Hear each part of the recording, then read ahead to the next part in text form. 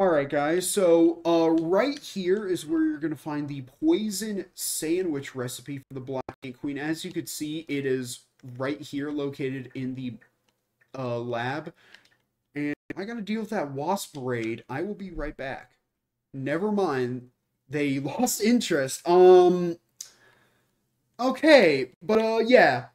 This is where what is the poison sandwich is. It's going to be right on this table, and then where you go from there, you bomb that rock there, go in there, do all the stuff, and you should be able to get it. And I'm gonna go try to find the infected sandwich. Alright guys, so how you are going to find and infect the Black Ant Queen is, first of all, you're going to want to have defeated the assistant manager.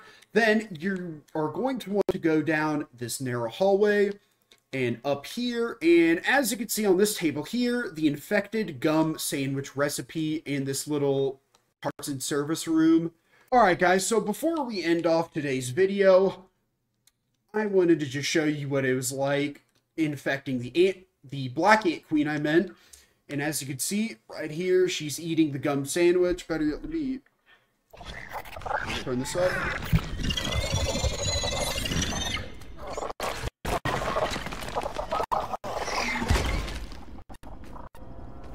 And just like that, here, I'll make sure to turn it down. The Black Ant Queen has been infected. You sense a ripple in an alternative dimension. That means she's been infected. You will get all of her parts, the pheromones and all that. And you even have, once again, this room open. And there's also a, what is it? A resource analyzer here. Oh my god, I can't believe I forgot that. And a bunch of upgrade material. So, honestly, infecting all the Ant Queens the first go-around isn't a bad idea. I know that's what I'm probably going to do, just so I can get all the parts and all that. And actually, here, let me scan everything. So, the Black Ant Queen helmet, the Black Ant Queen other armor, and a repair tool. Okay.